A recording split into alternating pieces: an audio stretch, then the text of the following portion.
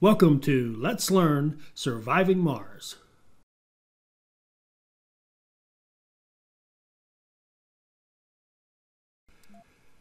All right, this is Attican, and welcome to our Surviving Mars Quick Start Guide for the Church of the New Ark, playing as the Oligarch character. In this episode, we're going to focus on how to quickly establish your first base and quickly have that first child so you could get approval for your colony. So we're going to go out, as I said, Church of the New Ark, and we're going to do something a little different here in terms of fuel. We only have one rocket. We want to turn that rocket quickly every time.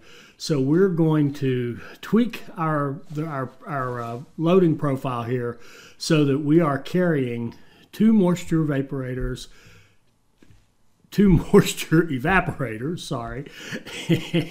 and two fuel refineries so that we can get this rocket down and back up into space quickly.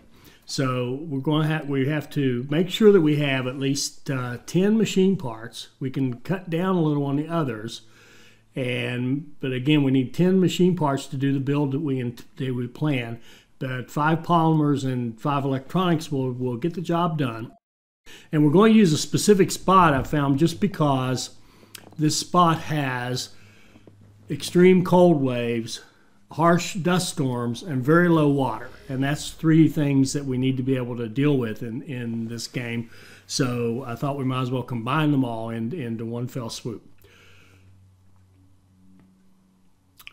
So the first thing we have to do is establish our refuel station. In other words, we have to be able to produce fuel and get it on a rocket and get the ship back. So anytime you start one of these, immediately pause, queue up your scanning, and queue up your research. Now, I play a lot as the Church of the New Ark, and this is new for me, this idea that they have 100 research. This is a recent change. Every time I've played it before this, they didn't have any research. Now, important ones are you want to get, the ones you're really trying to get early, for me, are the Explorer AI, where he gets 100 research, and the sponsor one, where the sponsor gives you 100 research. So that's one in the social, one in the robotics, and that's where I always queue it up. So what I'm doing here is looking to see, we're all on pause now, where am I likely to want to build? And I see that there's rare metals up there, let's call it to the north of us. And so I want to build my initial refueling station toward that goal. So the easiest way I've found to do that is set my concrete and then run one line of cable as far as it'll go out straight away from that concrete. That way I don't have to measure anything, count anything. This just seems to work for me. And I always put down one universal depot, a concrete, and a metals, because we're going to have a lot of concrete and a lot of metals pile up. I also eventually will put out a fuel depot. In fact, there it is. I'm going to put a fuel depot here because I want that fuel to be stored separately, and I want to be able to store as much as I can produce. And eventually we'll put food near our dome, but that's on down the line. So now I want to set this up in a particular way. So I'm going to go out. I have a spreadsheet that I use to kind of help me figure out what do I need to build in order to do what I'm trying to achieve. So what I'm trying to achieve here is set up my refueling station, as I said. So I've got this thing set up so that it'll calculate for me how much power do I need, yada yada yada, in order to get things going. And then you have to do, unless you brought concrete with you on your rocket, you have to build solar panels in order to get that concrete production started, because you need the concrete to then help you build any wind turbines you might want to do to give you more power. So always start out with those solar panels. A couple would actually do, but I figured my calculations were that I was going to have to do four of these, so I went ahead and built the 4. But and I do have to say, I do use 2 mods. I usually don't use mods, but there's 2 that I love. One of them is, you will see how fast we're going here. Maybe it may look weird to you, like I've sped it up or something, but it's actually double time. There's a mod out there, and I will on a video show who did that mod. He or she deserves credit for it. And also, and it doubles up your speed. So instead of 3x and 5x, normal 3x, 5x, you get normal 5x, 10x. So we're actually playing the game at 10x speed. And there I just turned on the other mod I use. And this one you could think of really as a bit of a cheat. But I get so sick of micromanaging that transporter and trying to go out and see, okay, there's some metal on the ground. Go out there, set up a transportation route. I can't see the metal very well. It's really hard to find it. So there's this mod that just automates the transporter. And he will automatically go out and find ground metal and polymer that's out there on the ground in areas where we have scanned, and bring it back to the nearest Universal Depot, dump it on the ground there, recharge himself, and go off and do it again. It's beautiful. It's a beautiful thing because it's exactly, and the reason I don't hesitate to use it is that's exactly what I would be doing if I was running that transporter manually. So those are the two mods that I use. Now, according to my calculations, I needed to set up these 8 power. Actually, I think my calculations are a little bit too conservative. I'm setting up more power than I need, both here and eventually in the dome that we build. And I've actually revisited that. I think I've improved on that. We shall see. But in this one, I do overbuild a little bit, and that's a sin. Overbuilding is a sin. So what we're setting up here are we set up our power. We set up 2 refineries and 2 moisture evaporators. Those moisture evaporators, of course, have to be spread out a little bit so they're not trying to get moisture from the same air. That way they both operate at full efficiency and make you 1 water per hour. And that will feed into the refineries, which will then turn that into fuel. So now we're going to be fighting for power. So you saw me there. I gave the higher priority to the concrete, because as we get this power from the solar panels, we're going to want to feed that to the wind turbines to get them going. Now, once we have all that going, we'll be able to run 24/7 with both moisture evaporators and both refineries and our sensor tower, which I forgot to mention. I've definitely set that up. You want your scanning to go fast, and I'll show you why in a minute. Well, it's just obvious. You want to go fast and figure out where all that metal is on the ground. You want to figure out where your anomalies are. Now, we don't have an explorer yet, but we want, when we do bring an explorer, which will be, kind of spoiler alert on our next rocket, we want him to be busy. We want him to go from anomaly to anomaly and get us as much research as he can get done, because again, even though we have 100, that's not much research. But our main goal of this start is to turn that rocket around as quickly as we can. We want to get that rocket up in the air and flying back to the Earth as quickly as possible so he can bring us our next load of supplies. So we're in, as you can see, we're early in day 3 right now. We've got everything running 100%, so that's good. And the rocket is being fueled by 2 refineries. And by the way, the Oligarch character, another reason it's a good one for the well, and it's interesting. There's 2 reasons it's good. It gives you a 25% production bonus on your fuel refinery. So instead of 2 fuel refineries there, we in effect have 2.5, because each one of them is getting a 25% bump on their production. So we have in effect 2.5 fuel refineries pumping out fuel, and we only need 2 water to support them. So that's a wonderful thing, and that lasts the entire game. So that's a benefit. Sector scanned. And then the other thing the Oligarch brings us is the arcology. And I'll just shut up right there, but you see what I did about that. So we're trying to turn this rocket around as fast as we can. And I'm checking to see we're about 2/3 of the way loaded now. And I want to make sure I don't goof up, because I've done it before and forgotten to build my drone hub. You notice I didn't build it right away because we don't need to be maintaining it right away. And we have plenty of drones working to get the job done for us. To get all that stuff done quickly. And plus, I wanted to see where to put the drone hub. You don't want to commit your first drone hub too early if you can avoid it, because you really want to know where that first dome is going to go. And in our case, we're one of those poor countries. We need money. So the way I like to attack that is, if I can, find rare metals that I can export right away to fund the supplies I need to keep me going until we can become self-sufficient. Milestone so achieved. there you go. There we go. Day 4, we've sent our rocket off. So that's a pretty good turnaround. Could have been a little better. Could have done a better job setting up that fuel station. In fact, I'm going to do a video on setting those up quickly and quick turnaround. Sector scan. But we got it out on day 4. That's pretty good. And so we're going to continue our research, and we're targeting that rare metals up there above us. But we notice we've just got our scan completed up there, and there's an even better rare metal just above it. So that worked out beautifully. So that's going to be where our first dome's going to go up there. And there are so many ways you could play this. This is a good game. It's not a perfect game by any stretch, and I wish it had a little more of a goal-oriented task focus to it. But as a game where you have to survive and you have to build a colony, there's a lot of interesting things that have to come to play and come together for you to survive and for you to be able to do it. So here I'm going back, and that's why I like the game. But going back to my build plan now, and what I'm going to do here, I have it set up. I have some sample builds in there, so I'm going to grab one for a small dome. So I'm going to grab the sample build for a small dome, and then I'm going to put that into my build plan, add it to the build plan, so I don't have to type all that stuff in.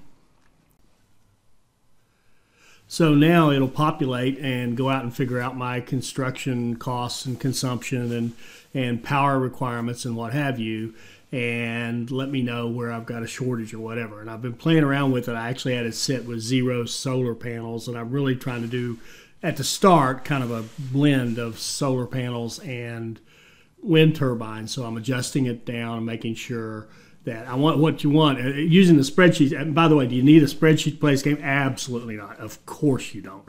There are lots of great players who couldn't spell Excel.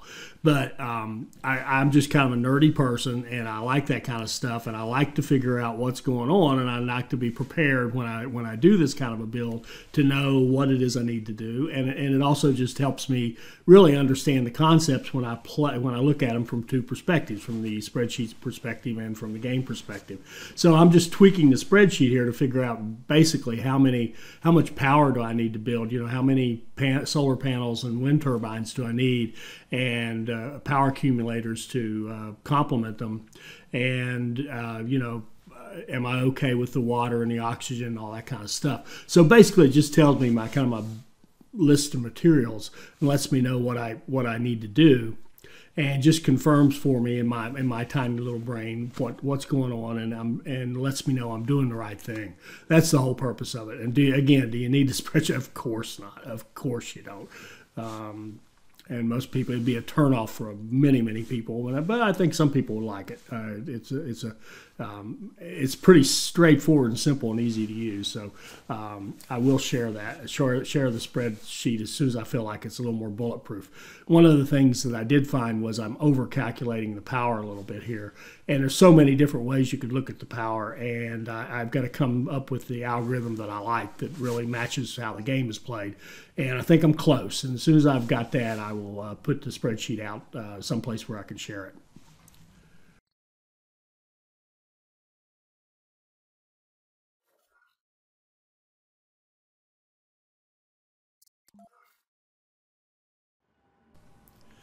Okay, so now we're going to site our dome, and the key thing for me here, we're going to go the rare metals route. As I said, there are many ways you can start this. We're going to go the rare metals route because money's a problem for these hard sponsors, and so we are going to make sure that dome can service that high rare metals that we found during our scan. And so that's going to kind of help keep us alive going down. So now we've placed that dome and we're getting ready to start. Now, notice the water tank is going right over there next to the where the extractor will end up being. And you might think, oh man, how stupid can you get? The maintenance on things will be awful.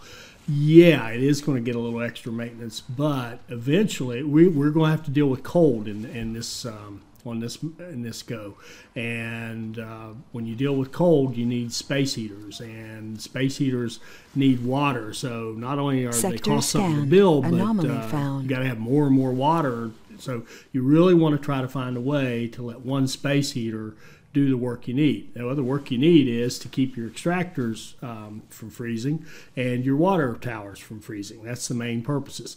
The rest of your buildings will be cool, provided you keep them powered. So now we're back. Our rocket has back to Earth, and we're getting our second load.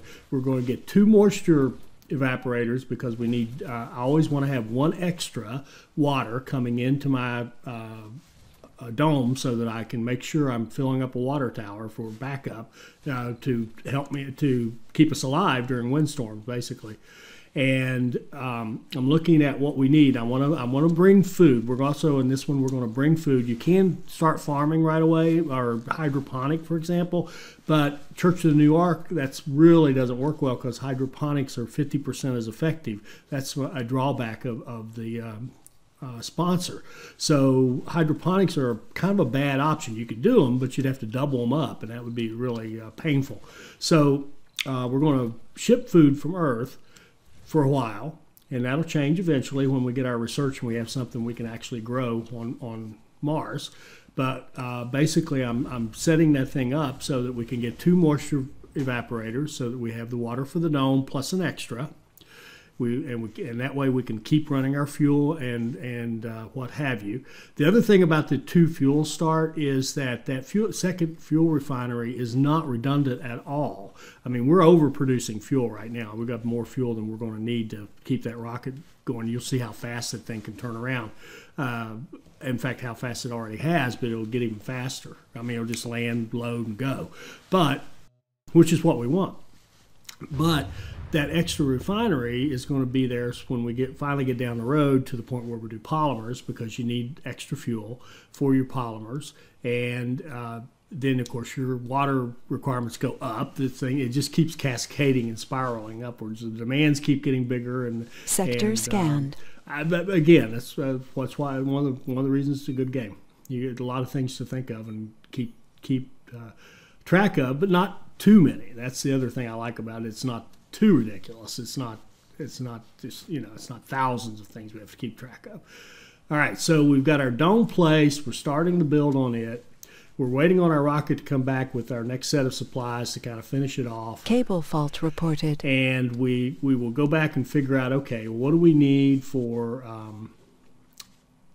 supplies, and how many more wind turbines do we need? How many more, whatever. And I, of course, being the nerd I am, I'll go back to my spreadsheet and look it up. Anybody else would just do it. But, I'll look it up and get it off the spreadsheet. Now we've got our Explorer. Now, I wanted to bring a rover. Would have loved to have had a rover too, but it didn't quite work out. And you can get away without a rover because we've got this nice tight build here. We lucked out, and our concrete and our initial refuel station are really close to our first dome, so that one drone hub can take care Anomaly analyzed. Everything. Milestone achieved. Now, there is a risk with that because we don't have a redundancy. Like if we didn't have a rocket on Mars at the time and a meteor hit that drone hub and took it out, there would be nothing there to repair it. I mean, it would just sit there dormant, and everything we had would just eventually ground to a halt. Sector because nothing scanned. would be maintained Anomaly until we found. could get a rocket back there and take charge of those drones and get some work done. So that is a bit of a risk, but it's not a huge risk, frankly. I mean, the odds are, it's certainly an acceptable risk. And that drone hub can take care of everything. We did bring some more drones to help it out to make sure it has Breakthrough plenty. discovered. So now we're just going to try to keep our Explorer busy. And you can see our dome's already going up. It's day 7, and we've already built our first dome. So that's We pretty have good. an oxygen shortage. And we'll shut it down so we don't have to listen to all our shortcomings about oxygen and water. And then we'll go ahead, we can shut it off, but then we can go ahead and place our buildings in it and get those built. So it will continue building even though the dome itself is shut off. So we're going to put in living quarter, and here's the where I was laughing at myself. I'm playing as the Oligarch to give you that cool spire that makes everybody super happy so we can have a baby real fast, and then I don't build it. I mean, come on. I didn't build the Arcology spire, which has like an 80 comfort rating. It's just awesome place to live. It's like this beautiful New York high-rise, only out here on Mars, and forgot to build it. So we sort of took advantage of our character, but we sort of didn't. Dust storm big approaching. Time. And here's the other, I think I made another goof up here. I believe I could have gotten that rocket out of there before the dust storm hit, and that would have saved us 2 days. And I failed to do so. And I'm not 100%, well, I'll try to watch it closely here and see if that rocket is totally fueled. But if I didn't get it out of there in time, shame on me, because I really should have. And I think one of the things that was bothering me, do you see that?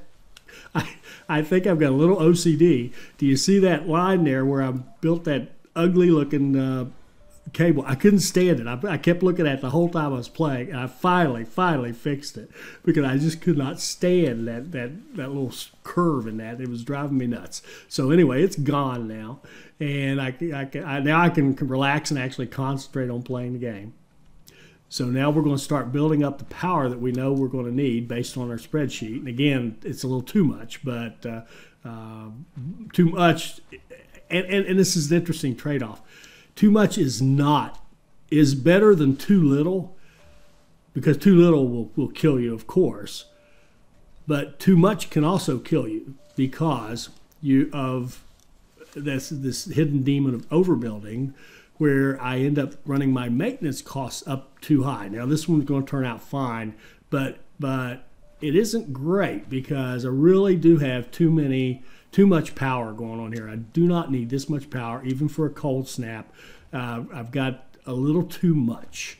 And you could say, well, you're safer with a little too much, but you're really not. Yeah, that's an illusion, because if you have too much, that means your maintenance is too much. And if your maintenance is too much, you could be in big trouble. So again, do not overbuild in this game. Build exactly how much you need, maybe a little bit more for safety's sake. So if something gets hit by a meteor or something freaky happens and you lose a little bit for a while, you've got a little backup, but you don't need dozens of backup. In fact, right here, I'd had that spreadsheet set to where I needed a whole bunch of power accumulators because of the way I was thinking about the power at the time.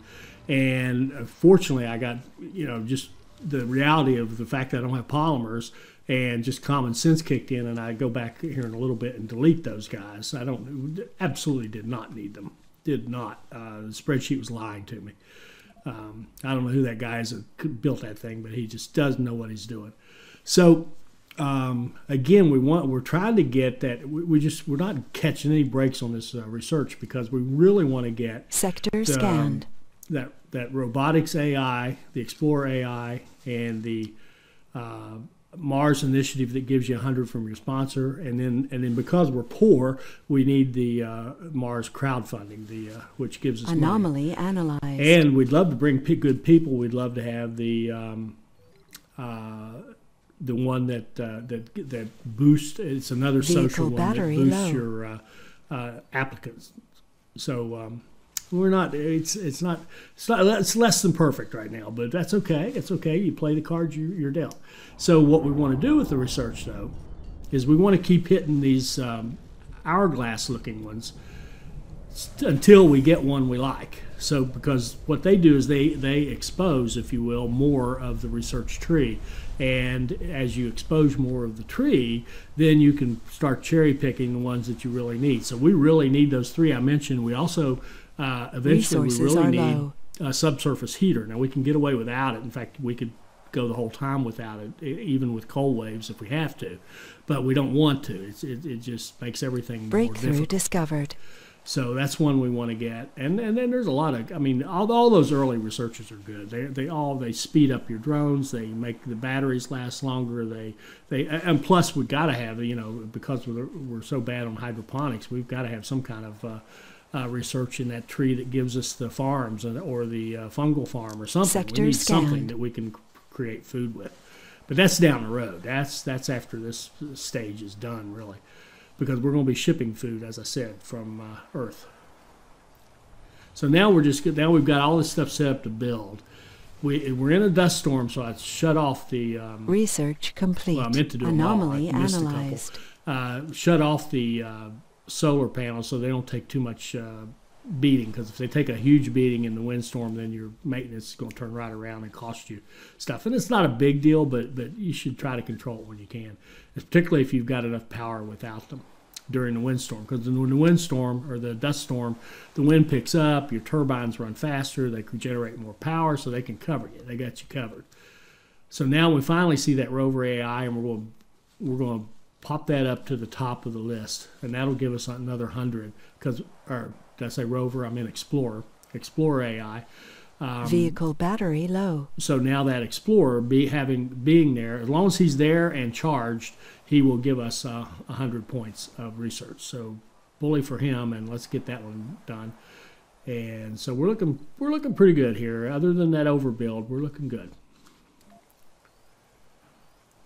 And I'm trying to promise myself not to try to tell you everything there is to know about surviving Mars. Well, let me take it back. I don't know everything there is to know. Everything I know about surviving Mars in one video. So I'm trying not to scanned. Anomaly not to just found. cram too much in here. I want to keep the focus on how do you get that quick refueling station built? How do you quickly get to the place where you can build your first dome? And then our next step you'll see is how do we quickly get that approval so that our colony has been approved to move forward and we can bring more people from Earth if we choose.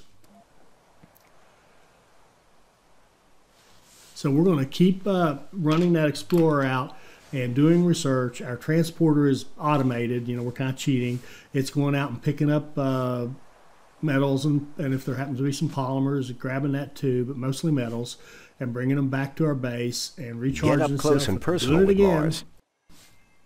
And that one right there just so happens, I looked at it later, that one was a very high 1,000. There, we got our rocket out on day 10. That's pretty good. But we had to wait till after that dust storm. Yeah, really wish it could. That probably cost us 2 days right there. So I'm turning the solar panels back on now that the dust storm's over.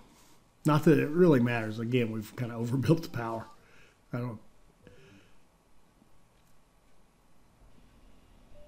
So now we're just in finish off those builds and wait mode on the rocket. So I think I'm going to fast forward a little bit so this isn't too long, and we'll rejoin. Every time I won't do that. Every time I used to, every last series I did, every time I fast forwarded, somebody got mad at me because I left stuff out. So I won't do that. We're going to build up here. We're going to build the 2 moisture evaporator prefabs that we brought in preparation for supporting the dome. And we only need 1. We brought 2 because we want to have 1 extra to pump water into that water tower. We want to have that water tower full, because every time a dust storm hits, all those moisture evaporators are going to shut down. That's a big disadvantage of not having water that you can extract from Mars' surface. And they're all going to shut down, so you have to be prepared for that by having a water tank, a water tower, at least 1, maybe more would be better. Eventually, you'd like to have a redundant one as well, in case, again, a meteor strikes. But you've got to have that water tower full of water, or your people will dehydrate the first time the dust storm hits, because everything that's a source of water for you is going to shut down. So we're setting that up now, and now that water tower will start getting water pumped into it as soon as both of those are ready to go. There they are. And so now we are in good shape on water. We are in great shape, too good a shape and power, and we are in good shape on oxygen because we've got a Moxie pumping and we've got a tank, an oxygen tank. So we're filling up. So the Moxie itself would take care of of our oxygen needs just fine. In fact, it produces 2. We only need 1, but it'll fill up that tank, and now we've got a reserve in case something really bad happens. So now we're cool on oxygen, cool on water, cool on power. We're a little tight on our parts, which no surprise, of course we are. That's exactly what you would expect. You have to run a little tight when you play these hard ones, and particularly when you try to go fast with it. We're still only on day 11, and we've got our dome built. It's ready to take people, and now we're going to decide. We've got one decision to make that's a big one. Do we bring people with this next load, or do we get some more cargo? And I can tell you a very good rule to follow.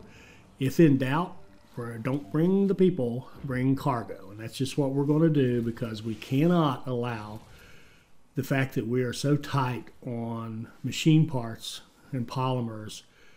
We cannot allow ourselves to get in a situation where those things shut down after we've brought people there, because it's too late. We're almost broke because, again, we don't have a lot of starting money. Everything's tight with these hard sponsors. We don't have extra money to spend. We don't have extra rockets to bail us out. We've only got 1 rocket. We got practically 0 money. So we've got to be smart about this and make sure that we don't have a breakdown. You can see those repair indicators, but we've got some things that need machine parts right now. And those are not crucial to us to keeping people alive, but if they're falling, that means all the other ones are coming right behind it. And those wind turbines, when they start going, game's over.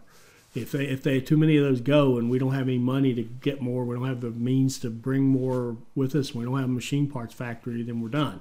So the conservative and I would argue very definitely right thing to do here is to bring a cargo rocket. And now we're going to get this Mars crowdfunding, because we're going to need more supplies. And again, we're broke. We're going to get that Mars crowdfunding up there where we're researching it, and so we can get some funds out of it, so that our rocket, the next time it comes back and is ready for cargo, will actually have some money to spend. But again, the principle you want to learn is, if you're in doubt between people and supplies, it's supplies. It really is supplies, just almost always. And the only way I would see an exception to that would be that if the thing you're missing is the thing that those people are going to provide you. In other words, you've already set up, say you've set up a machine parts factory, you're a little low on machine parts, and you are about to bring engineers into your base and they have a place to stay and they can go work in the machine parts factory, then okay, that's different. But if you're arguing between parts and people, go parts. So now here comes our parts, and watch how fast this rocket turns back around. It's day 13, and he just landed. So it was about 6 or 7, I'd say about the 6th or 7th hour of day 13 when he landed. And our guys are loading him back up. Oh, no, actually, I take that back. Sorry, I take that back. This one would have been fast. See, he's already up. He's about ready to go. Oh, there he goes. All right. Well, I'm making a liar out of myself. Yeah, this was the one. I turned him around very quickly because I'm ready for people now. I've got some supplies in there. I want to get some people into our dome. So we turned him around in, 6 hours, 8 hours, something like that. So I'm going to turn the dome on and make sure it's repaired, make sure that I've got everything. I've got all the oxygen Resources and are water low. taken care of. And we're okay with that the machine parts being low, because we just brought enough to get us over the hump and make sure we don't have any pressing issues. And then we will, again, turn that rocket around as appropriate And the next one, the one I was thinking of, is we're actually going to delay its departure, but that's in order to allow it to gather up some money and also to time it out, because there wasn't any point in going back. Well, you'll see. Sorry, I'm talking ahead of myself here. So I did decide, after recalculating, that I did want some more power accumulators as a backup in case of during a cold wave, when those solar generators or solar panels shut down during the day. I wanted to make sure we had some backup power. So our rocket is headed back to Earth, and and you can see what we're going to do here, and I think I'm about to get ready to do it. It's about time I do it. Yeah, just out there, I was just double checking that 4 was the right number for the accumulators, because I had calculated it once at like 8, and that was just way off. Actually, 4 is off too, but I'll explain that in another video. So now we're back. Our rocket's already there, and we're ready to grab them. Now, here's the thing I go for this quick hit. Sexy is the #1 trait, and then I also get the 3 really great ones. Genius and Saint, and what's the other one? What is it? Genius, Saint, and Celebrity. You want those guys if you can get them. But what we're going to do, we're going to load up with 3 medics, 6 geologists, and then our other 3 will be basically people who look good.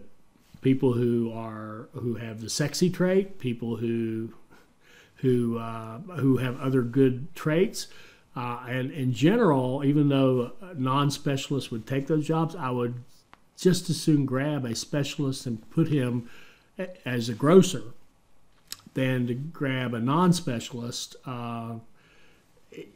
unless that non-specialist brings something to the party, like it's a celebrity or just exactly a whole bunch of great traits. Rugged, fit, composed, sexy, enthusiast. If you grab one of those, then grab it. So there we just kind of, and I try not to spend all day agonizing over that. If you set the traits, the filters the way you want them, you'll get a pretty good list right at the start. And the main thing I'm looking for, I want 6 geologists, scanned, 3 medics, and then 3 whatever good people that I can use. Because what we're going to do is set up our rare metals extraction so we can have some money coming in, and we'll use that money to the funding to get us the other supplies we need for a while until we're ready to move on. But for this first part, we just need to have 6. We need 12 happy people is what we really need. That's what we're really trying to get.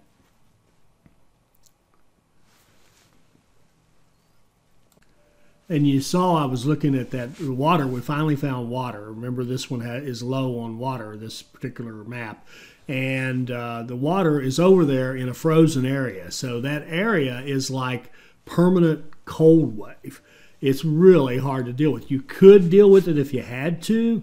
Certainly if you had a subsurface heater, it would be easy to deal with. You can build on it. Even when you build on it, in fact, that would probably be worth a fundamentals video and showing you how to build on that permanently frozen area. I'm trying not to call Anomaly it permafrost. analyzed. I don't think it technically is, but that's probably a good name for it. So that permafrost, and here I got just flat out lucky. Look at that. I didn't even see that. I ran my Explorer right by one of those dust devils, and usually if they come that close, you're dead. I just lucked out big time, because it should have clobbered me. And I don't have a rover to go fix it, so I would have been done exploring until the rocket after this one, at the best, when I could bring a rover out there to repair that boy. So lucky. But anyway, I was saying the water is on permafrost, very hard to deal with, requires more power. You have to be careful how you build it. Make sure you have the power first before you actually finish the building. Otherwise, the building will freeze before you can give it power, and then you're stuck. You can't do anything until you put a heater on it. So here we are on day 15, late day 15, and we've got our 12 new colonists, including our one celebrity dude here, who I hope will be very happy and make us a lot of money. Stick around and make us a lot of money by giving us a little bonus. So we have our colonists, as I said, And now we want to keep them happy. And I set up the work. I think I failed to mention. I set up the work so that until we have a cold wave, we will have 2 shifts in the rare metals, 3 on each shift. We will have all 3 shifts. This is key for getting the early birth. We'll have all 3 shifts of the infirmary open so that it keeps that comfort level requirement down low. It goes up when the infirmary is closed because they can't get in there to get help that they want. So we're going to make it so they can always get to the infirmary.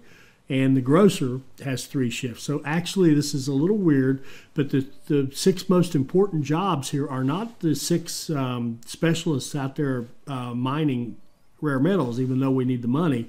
But for us, for our goal of quickly having a child here, our most important jobs are the grocer and the infirmary, because we want to keep these people comfortable, happy, and ready to have babies. Sector now you can scanned. see our rocket, as soon as it hit, I mean, it was practically within a couple hours, it was ready to take off again. But we don't want to do that because we're trying right now. There's 2 things going on. We've got that Mars crowdfunding research going on slowly, and we want it, and there's no reason for us to get back to Earth before it finishes Resources because are we don't low. have enough money to get anything to help us, right? So we're too broke, number 1. And number 2, the longer we stay here, the more rare metals we can load and take back with us to get more money. So this is, right now we're all about money because we're using money to get parts. That's the strategy we're using. And therefore we need money. So we're delaying the launch of this rocket until we think it'll time up and sync up with the research we have going, which is going to give us $1 billion. Now that $1 billion is going to be lovely. It's going to get us over the hump, get us the things we need to move on to the next stage.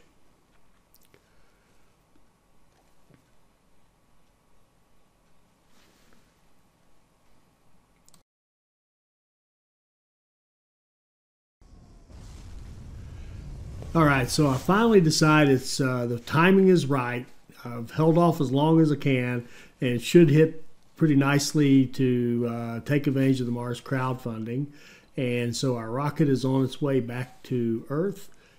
We have people who are ready to have children, and let's just see if we can't have one here pretty soon and get our approval and have this colony be deemed an initial success.